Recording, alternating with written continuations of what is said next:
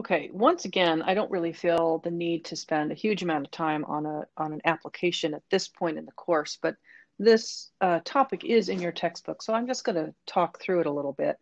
The point of this example is to show matrix multiplication as a way of expressing the difference between two values.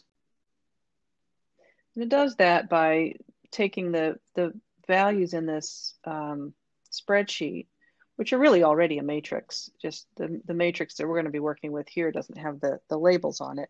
Just takes each of those entries and puts it into a similar position in a matrix. And then by multiplying the matrix G here by the matrix -1, 1, this is a column matrix because it only has one column.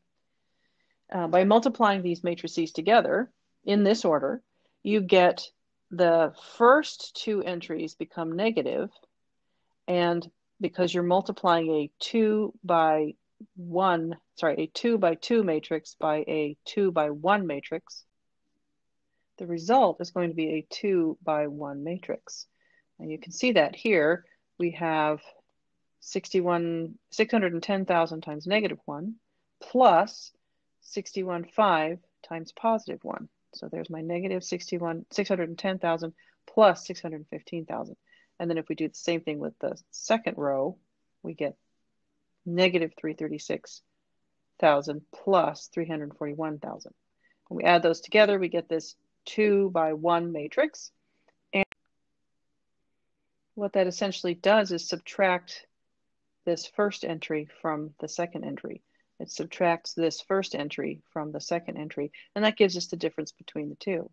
Because both of these values are positive, we can say that the difference between these two is positive, and therefore the second number is greater. We can see that, right? We can actually see that in the numbers.